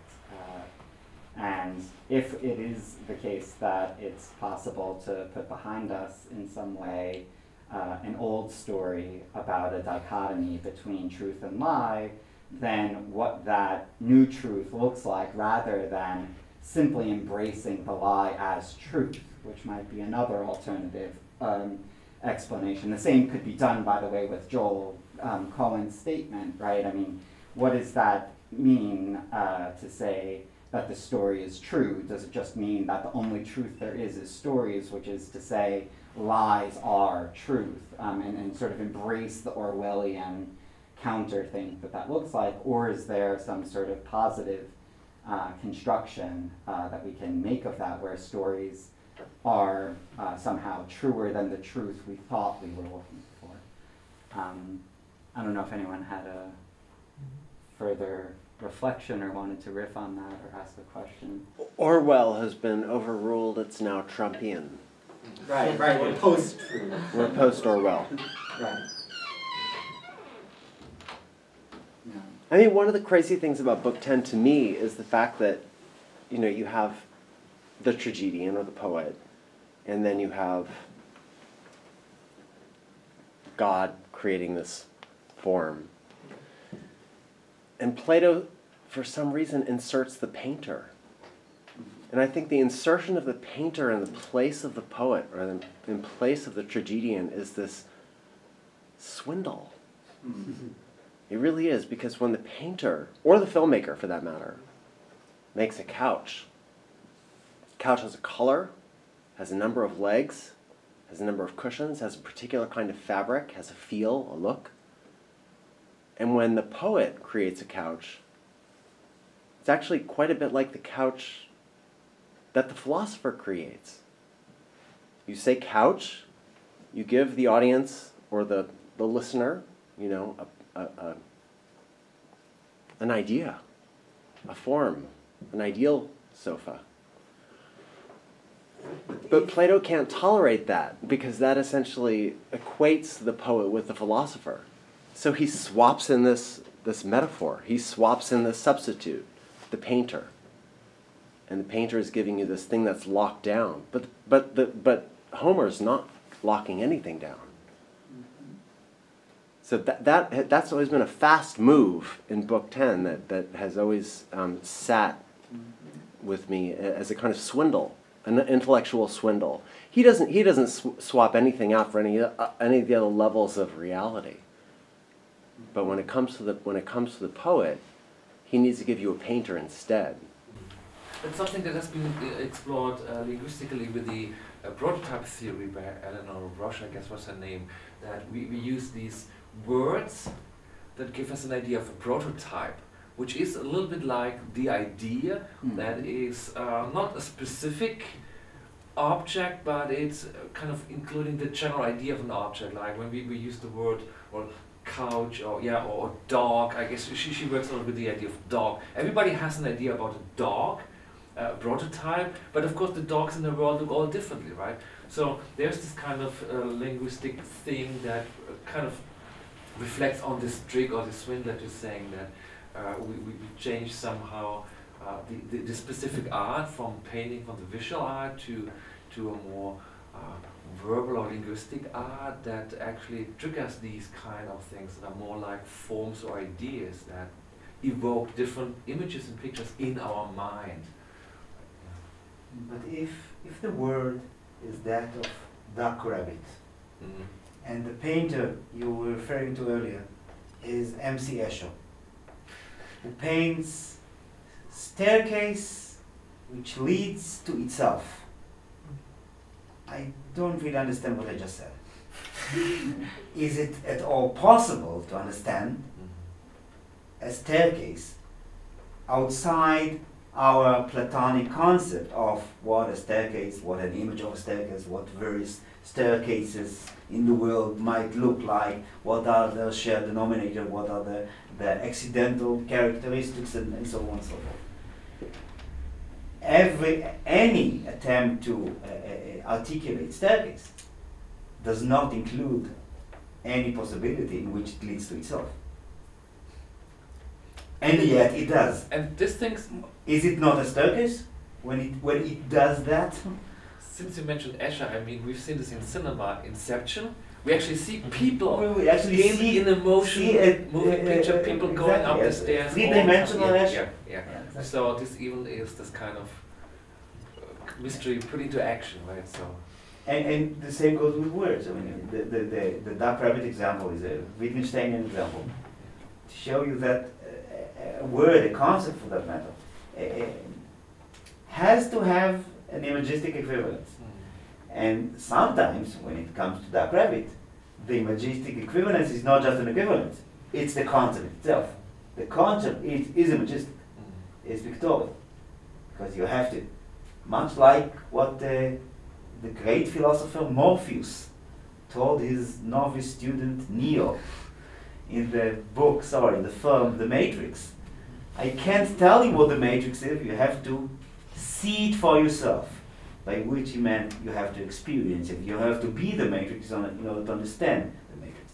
And only then you'll understand it, and only then will understanding be available.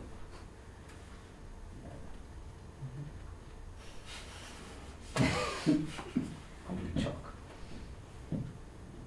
At least it was based on a true story. Like the space battle. I think this is more oriented to Matthias's various examples.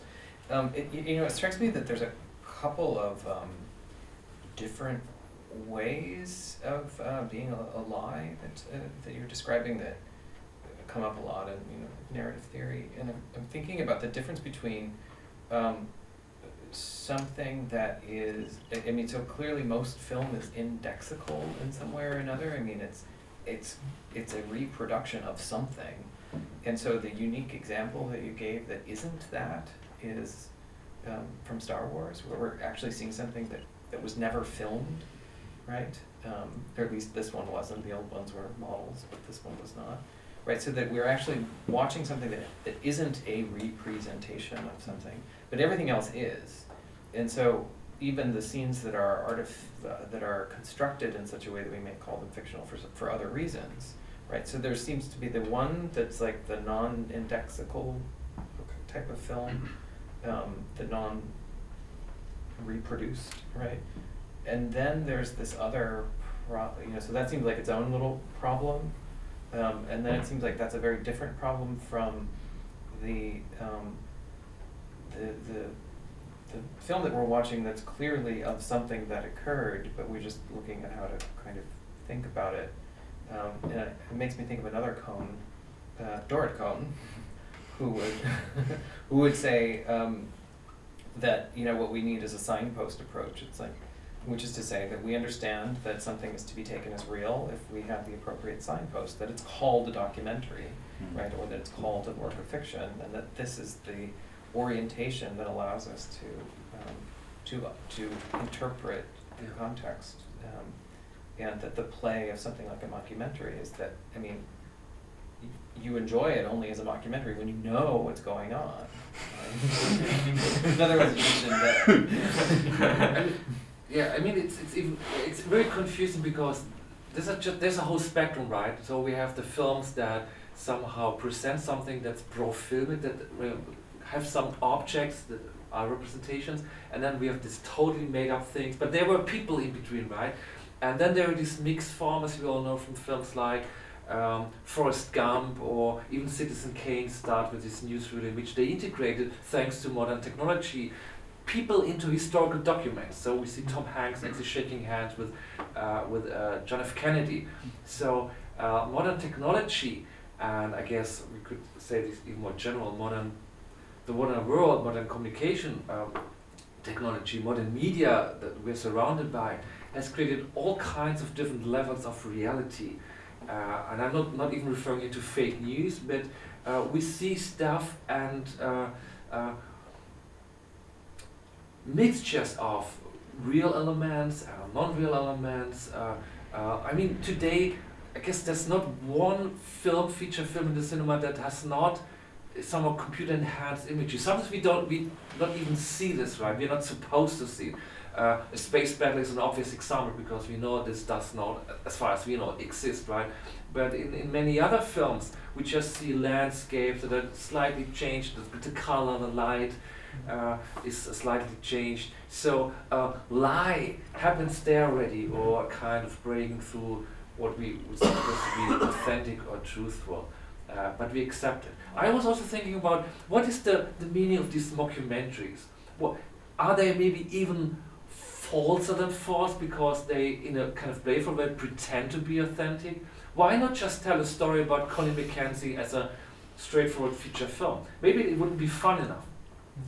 Maybe this whole thing about documentary and this new wave of horror movies, right? We talked about this in the afternoon, that there's a whole tradition of horror movies these days that adapt what we know from documentary films, the found footage films, this shaky hand camera. Why creating these appearances of reality, authenticity all the time? I mean, that's something that cinema is doing from the very start, but at the same time, films and the most successful films these days are films that totally not show us reality. Dinosaurs, spaceships, robots, 3D. We haven't even talked about 3D. 3D is a very strange phenomenon because it's supposed to make things more spatial, but of course it looks strangely artificial. What are we looking for in 3D? So there's this desire, this yearning for something that looks authentic, but making us feel kind of comfortable by knowing it's not really authentic. Horror films are the more effective if they are made in this kind of found footage style. They seem to be more real, but of course we do know they are not real. We accept this, it's a convention. So it's a very strange territory that actually, as Shai said, that kind of totally tears this Platonic dichotomy asunder. Well, we have to think about something in between, or we have to think anti-Platonic at all, right? We have to come up with new ideas about authenticity, right? And what is true, what is not true, because we are looking for these kinds of lies. We like these lies, but we don't, in a kind of moral sense, we don't perceive them as lies. We take them as what they are. So it's a very wide field here, and it's indeed a very strange, different categories, subcategories about this mix of real stuff and fictional stuff, and it all is in this kind of huge cauldron. We look at lies and we realize that the mere dichotomy, which positioned them as lies, as opposed to truth, the mere dichotomy it doesn't function anymore. It doesn't function the minute we say that we use this term, this conundrum, virtual reality. If it's virtual, it's not reality. And if it's reality, it's not, there's nothing virtual in it. But yet we say it so freely, we can say this because we know for long now that there is no reality. Right? We're sitting in the cave. We're sitting in the cave. There's no reality at all. So we can be totally relaxed about all these illusions, just because that's what it is. Where's reality? What is reality? Does any documentary ever come to reality? Could one of you address the problem of what we call the suspension of disbelief? I mean, Socrates talks about how, you know, a certain image that's produced by a painter can fool foolish people or small children. But even small children know on some level that the story that they're being told is fiction, right? And they suspend their disbelief in order to inhabit the story. Where is, with respect to the Republic, or with respect to something like maybe Schiller would have here, sorry, Schiller, but you know, the aesthetic education of the aesthetic education. I mean, she says der Mensch ist nur Mensch, wo spielt. So as a species, somehow we like these playing. We like to be fooled in a positive way. We enjoy this. I mean, this is why we have this huge entertainment industry, and why people watch these films, and why people have so difficulties to accept what Platon is saying in the 10th book, right? And but in the 10th book, Socrates says this. He says, we enjoy. We enjoy but of course affiliating ourselves, that, associating with the emotions of the hero who's being brought low. But he criticizes that, and I guess that most of us would say, well, no, I mean, we love a good story, we love a good book, a piece of literature, we love a good painting, we love a good film, right? There's nothing really bad about it. After all, it's only a device. It's only a convention that we invented in order to make our life easier. It's like the fourth wall, and breaking the fourth wall. It's like the Interroton, basically. It's a device which helps us to communicate in a more or less coherent way. Until it stops functioning, until there's this green system error. And with the system error, we have to invent a new device. Or to get free from devices. I was struck with the problem of dealing in a postmodern way, such as in the documentaries of Aaron Morris, which unfortunately I haven't seen yet, with ethical questions, with basically having to deal with truth or lie in an ethical sense, because after all, those two films about Robert McNamara, Donnie Rumsfeld, they're about people who have been criticized, they're defending their actions, and the way they defend them normally is in a way very postmodern. They kind of make their assumptions explicit. They basically say the pros and the cons. They kind of exhibit some sarcasm. They distance themselves from things. They put up an elaborate system of smoke screens in a sense. But Aaron Morris, the way you presented it at least, is in a way maybe not forced, but doing it in a sense, doing something very similar, because being postmodern means showing that you know that things are not that simple, that these simple ideas about truth and lie we cannot deal with anymore, the world is complex, that everything is kind of truth and kind of lie, but then you play with those concepts, you make them explicit, you smash them again, you do other smoke screens, you exhibit sarcasm, as in the sort of juxtaposing images of Saddam Hussein, something like that.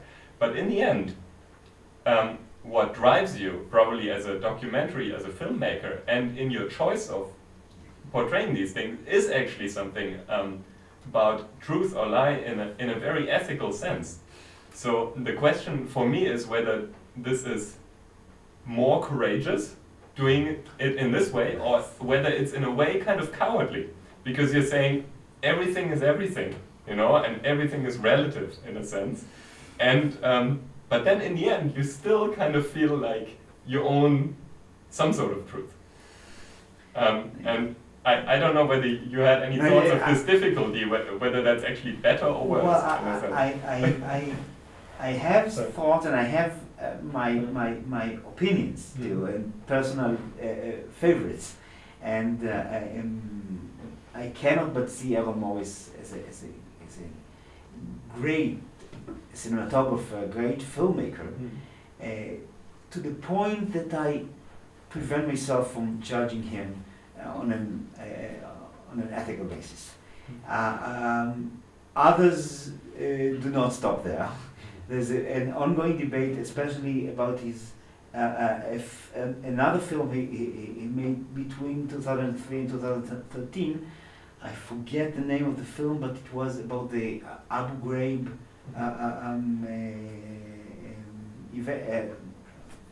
prison, the torture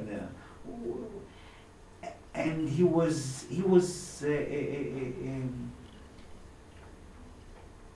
perceived as a collaborator, as a cowardly, by not taking a firm stand.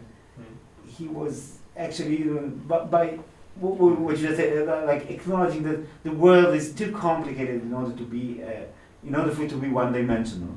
And you are in a way you are fleeing the scene. You're not taking a stand.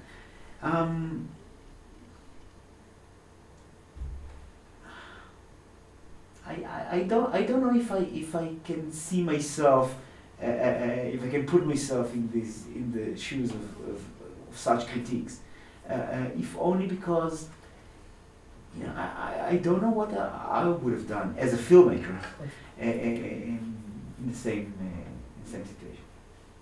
It's a fair question, and in my mind it's a good question. But what sticks out in the end is this one shot we've seen, Rumsfeld surrounded by words like brutal, dictator. We see his face, and of course it's some explanation to maybe clarify what he's talking about. But at the same time, what we see, what we perceive. Is he talking about Saddam Hussein? Yeah. About George Bush? About we himself? We see him, and we see the words dictator and brutal. Exactly. Right? So that might also give us, for glimpse of a second, an idea about some ethical judgment. But I think the two questions go together in a somewhat surprising way, in the sense that, I mean, one was, one is about the suspension of disbelief and the playfulness involved in attending to a narrative, and the other is about these, super somber questions about the possibility of ethical or moral judgment, in a sort of sophisticated post-structuralist maybe, or postmodern or deconstructive, sense. I mean, literally, as Shai was pointing out, I mean, Errol Morris is clearly, I don't know about the term postmodern, we were talking about this last week. No, but I mean, I take, but post-structuralist for sure. I mean, Errol Morris is, so his philosophical lineage is, is Anglo-American analytic, but the conversation is the same, and so in a continental perspective, this post-structural, whatever, the words don't really matter. What matters is the sense that any approach to truth comes from the starting point that we can only access something that's truer or falser from a therapeutic or deconstructive approach to truth claims. We can't go making positive truth claims anymore, which of course has this ironic condition that it looks like a positive claim about the impossibility of positive claims. The reason why I think these two things go together is that it's there in Book 10 already, I think, and in the version, in the talk that I might have given, or that I could. And by the way, plug, this comes from a work that Shai and I are editing together called Plato and the Moving Image, forthcoming from Berl 2019, God help us.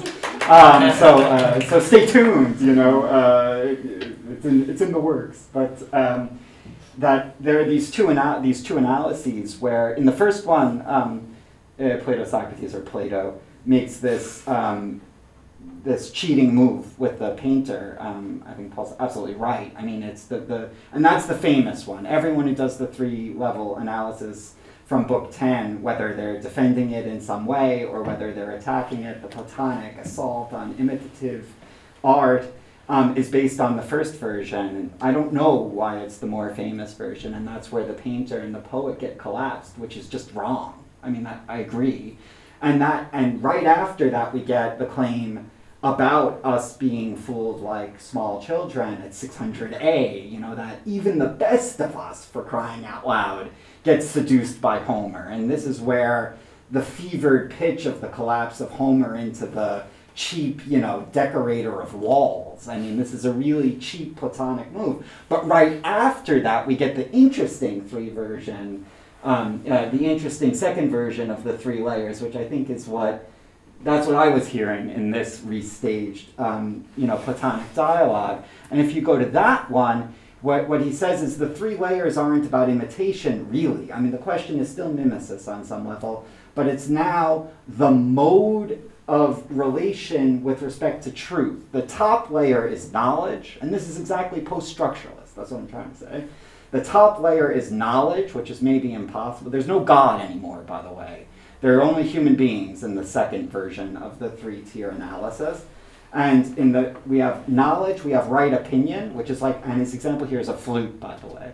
So, but I think that Errol Morris is a flute player in the sense of Book 10. He made his own device, or you know, Peter Jackson, the same way. I mean, imagining the devices that an early 20th century filmmaker, this is totally Book 10 stuff. This is exactly the game that Plato is playing there. So a flute, or an interrotron, or a bicycle, steam machine. Steam machine. I mean, you have, the idea is you have a maker of such a thing who has a right opinion about it. You have the user of such a thing who has knowledge. And then you have us, basically, who have trust, and that's your suspension of disbelief. That literally, that's the epistemological relation from the divided line called pistis. And it's exactly what we have in the cave, of course. This is literally what Plato is saying. And so this post-structuralist problem is just, in Platonic terms, what happens if we abandon the possibility of knowledge? What the user of the interrotron, the ideal user of the interrotron, when we know that we're all kind of BSing or whatever, you know, right? And you know, we have right opinions about these mirrors, and but we don't believe that anyone possibly could have knowledge. And so that's why I think the two kind of go together, in the sense that Plato is saying really all we have is the suspension of disbelief. That's why then he makes a little dog and pony show at the end with the myth of right? It's not real. You know, it's a true story. It's a totally true story about this makeup guy, you know. But of course, for him, it was meant to be the thing that we have, right opinion, while we're searching for knowledge.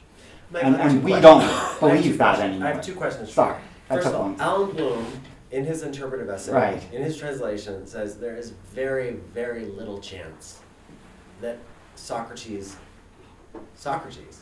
believed in the immortality of the individual soul. Yeah. And I want to know your take on that. And second, what would these guys say about video? In my chapter, which is called The Myth of thank you for asking. You read that out from the index card perfectly. The Myth of as rationalizing recording device. I suggest that the Myth of is the handheld, you know, tell us about Socrates. I think that Alan Bloom is wrong. But I know where he's coming from. Where is he coming from? So he's coming from, okay. So like last week we were talking about Strauss in this room. And Leo Strauss was Alan Bloom's teacher, Alan Bloom being the translator of choice on this campus, a translator of the Republic into English. And this is a story that a tradition of Plato interpreters has based on an esoteric tradition that's in a group of interpreters of Plato who are Abrahamic believers who are certain that that Plato is engaging in a kind of sleight of hand in his afterlife myths. There's one in Republic that we read here together, and then there are 4 other famous ones. And they're related to each other in different ways. And for this interpretive school, it's a matter of faith that Plato himself didn't believe it. And their reasons for this are by putting a lot of weight on the fact, the historic fact that Plato had unwritten teachings, and that the unwritten teachings would have included, for instance, the non-immortality of the individual soul. And then there's a longer story about that. But the reason why this really matters for the questions that we're asking about Book 10, I think, is that it has everything to do with why the myth of Ur ends the book. If Plato absolutely didn't believe in the immortality of the soul, then it looks like he's Aeromoris, I think. I don't know if I understood your question right, but that's a relation for me at least, right? In other words, he ends the book with a story that couldn't possibly be true by his lights. And then it's really just all the cave. This is just a better dog and pony show, and we're trucking on the same suspension of disbelief that Homer is exploiting.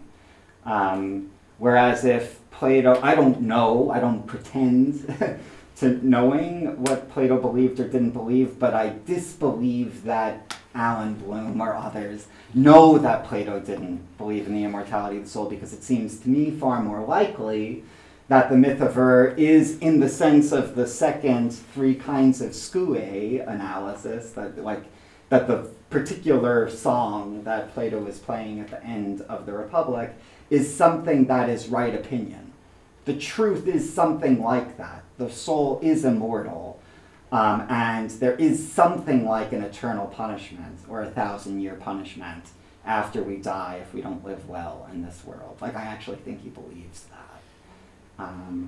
And I don't think any of us believe, or by and large, I don't think it's very possible to believe things like that anymore, and that's why I think the 2 questions kind of go together. Like, the best we can do is the suspension of disbelief, like to live in somebody else's narrative or to read the signs correctly, to kind of see how the narrative context holds together or could hold together, and that's what would make it authentic. But it's very difficult for us to actually not just suspend our disbelief, but to grant ourselves the permission to believe, which is very different. And those would be the stakes of, it's not just I can present, Rumsfeld as a kind of brutal dictator of a kind. It's really saying there's a matter of fact, about evil in the world. The way that McNamara believed, at least, he wasn't post-structuralist that way, he believed there still was, whereas Rumsfeld really does think it's all mirrors. We can just construct. Sorry. No, I know you have another question here, but in terms of video, he talks about, imitation, easy. Just carry a mirror around. Yeah. Everything that captures in the mirror, you're imitating. What about this device? What do you make of this?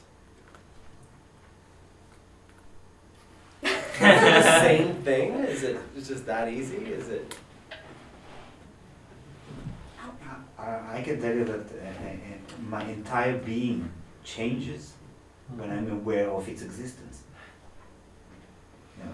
I was sitting here listening to Michael, and all of a sudden I had this inner dialogue with Shai. Are you aware that you're being shocked right now? to use the traditional term. Exactly. That's why in the what is it, the Great Robbery, the film from 1903, I think, ends with one of the characters shooting at the camera, which shoots it. Double taking on the concept of shooting.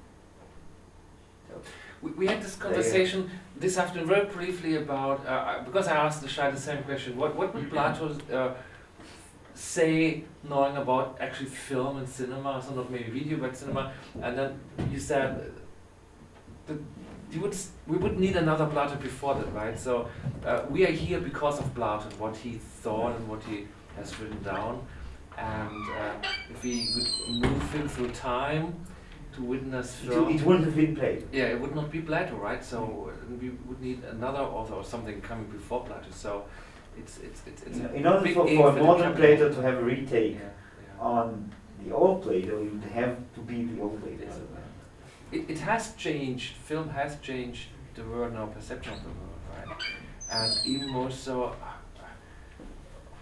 Monday evening I was at the Open Studios, I watched some of the student films and I had different thoughts about that, with the way young people today just learn, growing up with using these kind of, in the cell phone, smartphone, producing hours and hours of film on a global scale every day, sharing images, moving images, that have become kind of second nature, not even virtual reality, second nature.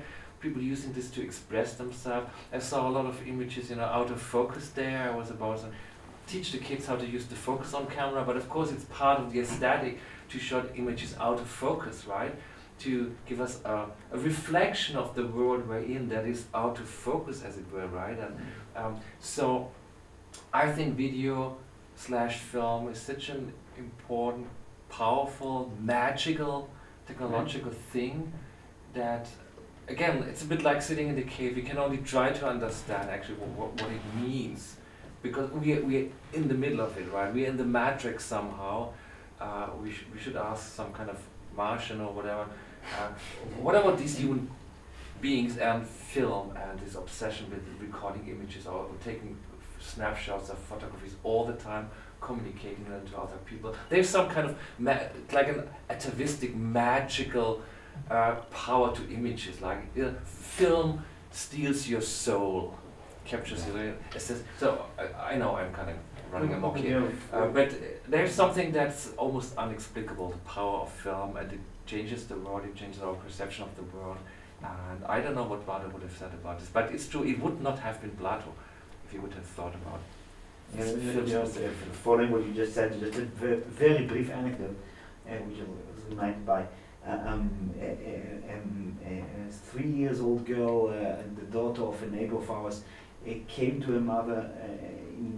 I was present at the time, so it's a true story.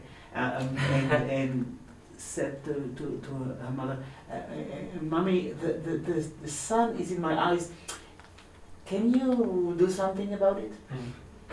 And she made these gestures as if the sun, the platonic sun, the real sun, reality, was just an app.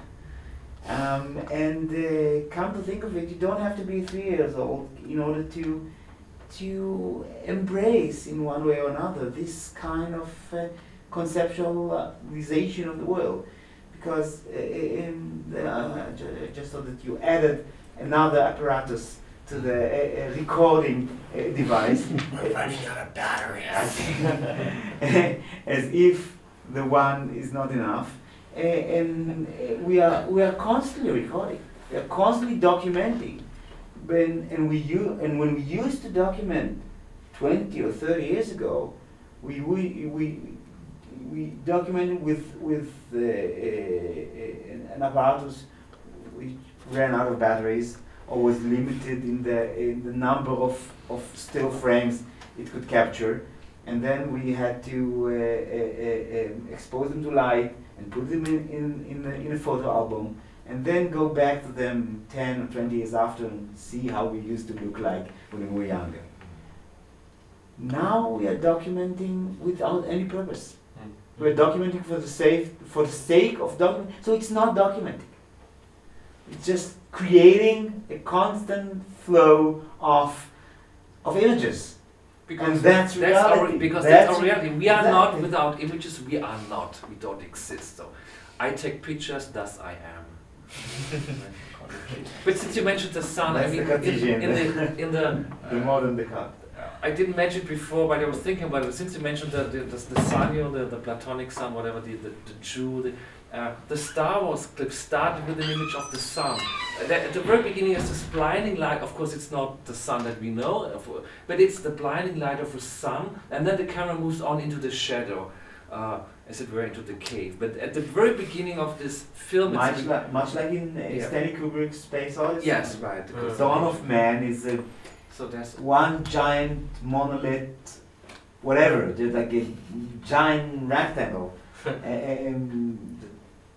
springs out of the blue without any causal relations or any reason whatsoever, and it blocks the sun, or it unveils the sun, or it blocks and unveils the sun at the same time. So, and this can only be captured in a moving image. I think we need to wrap up for perfectly mundane reasons, but maybe we could collect the last two questions that there were, and then a final. Yeah, my question would actually be more related to the cinema than the film, for the fact that film after being shot would have to be projected in the projectors, and as we just did, sitting in this room and looking at the screen collectively. And if we take back and go back to the discussion just now about how film itself actually capture passively the reality and the materiality of it, and kind of stays within before actually being given meaning and being put into a context by the spectatorship, it kind of stands in between the very materiality and become animation and become animated again in this spectatorship. So I just wonder, to a certain extent, would the discursive quality of his film itself that is keep replicated in this being perceived, this our watching experience, actually change the quality of representation into a democratic one, probably. That how film actor, to a certain extent, exactly because of this spectatorship orientation, to a certain extent, its value and its quality actually create a form of reality or truth that is somehow democratic, that is as how our suspension of belief, actually what is beyond it, is probably a discipline that we agreed on collectively. So I just wonder what is the potential or the risk actually even behind this discursive quality of the spectatorship actually democratically creating the representative quality of it and the value of it. And another quick question is how moving picture itself is a force of irrationality. Yeah, I would just short it that way. No, I think in a way these two questions are tied together, two sides of the same coin, at least in the sense that there's an extensive writing, philosophical writing these days on both the spectatorship or spectatorship theory and the digital technology which oversees the moving image. And the one point that combines these two together is, where did I read this phrase? In a recent film by a Scottish scholar named David Jacobon, who wrote a book in which he coined the phrase digital logic. A kind of thinking which is which finds room in the digital era, but did not require the technology in order to exist. Preliminary exist even before the technology supports this kind of mass thinking. So in a way, if we go back to spectatorship, the way we react, the way we are the extension of of the film via the cinematic experience,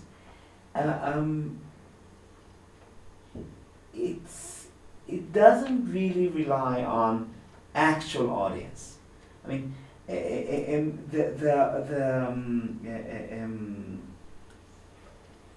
the interpretive aspect of the spectators are not tied to specific audience or to empirical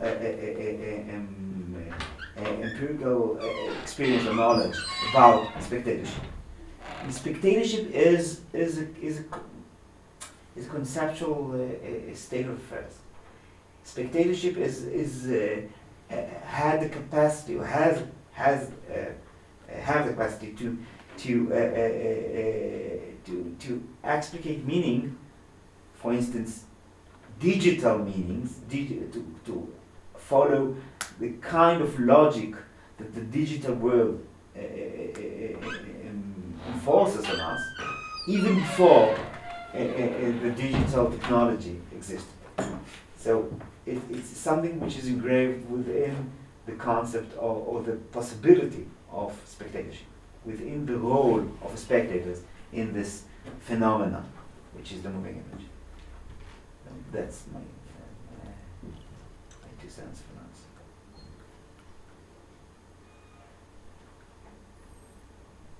I think with the proviso that the next conversation has to be the Republic and the transition from film from analog to digital moving images. We maybe should close because it's a big can of worms to open. So that's a big dodge, but I think it's right to say that there's a tremendous, that of course the locus classicus is the cave, and the way that the cave seems to pre-image or foreshadow early cinema, I mean, which was of course this analog phenomenon with all these implications. I mean, also for the possible conditions of spectatorship that are abolished by the digital age, but also that, in fact, as is being demonstrated right now, in a way that's rather uncanny, it seems as though it actually is the case that Book 10, I think, is actually a better locus for thinking about the moving image today in relation to Plato, because we don't live in the cave in that sense. We don't live in